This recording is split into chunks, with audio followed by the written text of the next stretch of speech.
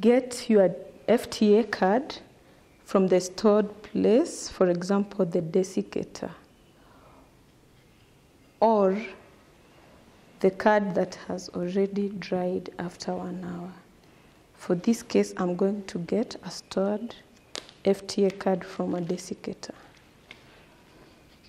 As a matter of warning, to prevent carryover between samples, always use a dried sample before taking a punch. Place the FTA card on a cutting mat. Place the Harris micropunch over the area to be sampled. Press down firmly to cut the disc out of the card. Transfer the disc into the desired PCR tube by ejecting the disc out of the punch.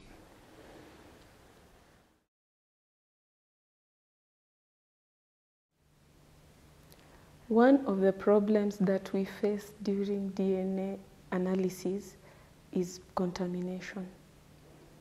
Contamination usually takes place at the early stages of DNA extraction. If you don't clean the punching device that you have, you are likely to carry over DNA from one sample to another. And what will be the result after amplification? You will have false results. For example, if you are using dominant markers, you have a negative sample and positive sample, and you cross-contaminate the two, you are likely to get false positives in the negative sample, and that one will have effect on the interpretation of your data. Take one punch from unspotted area of the FTA card between samples and throw it away.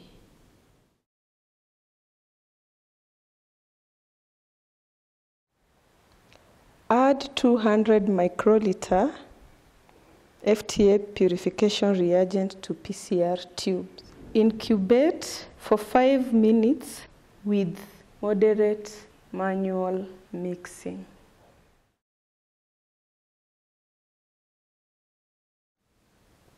Remove the FTA reagent using a pipette.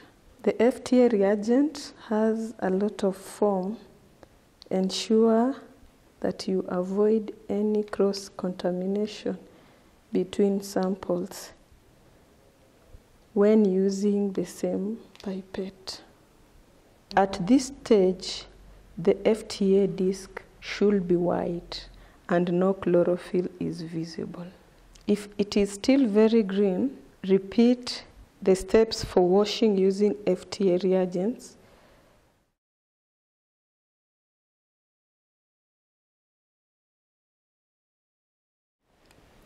Clean the disc with 200 microliter isopropanol, the same way you did with the purification reagent. Repeat the wash with isopropanol to make 2 washes. In some crops, TE buffer is used instead of isopropanol. Ensure that all the liquid has been removed from the FTA disc before performing analysis. Analysis should be done within 3 hours of disc washing.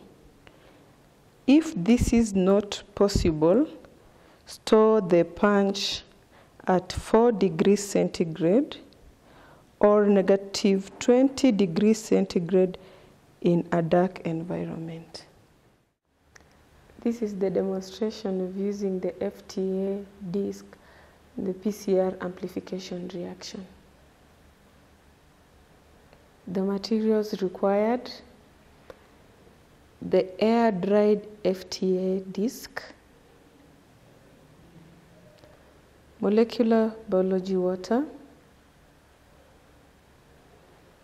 primers stored in ice, the Bioneer PreMix,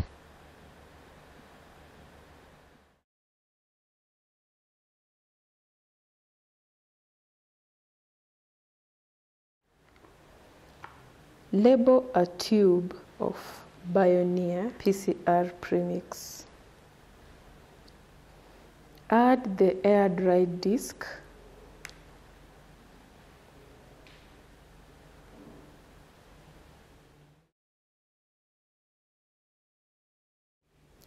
with the Bioneer PreMix, you only need to add the primers, the DNA from the FTA disc, and you top up with water to 20 microliters or 50 microliters, depending on the manufacturer's specifications. Add the primer according to the concentrations that you need.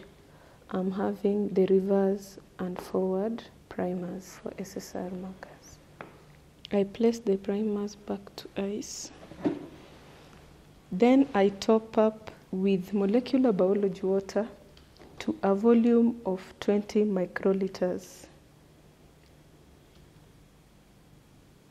Ensure that the two are mixed well. This tube is now ready to be taken to the thermocycler.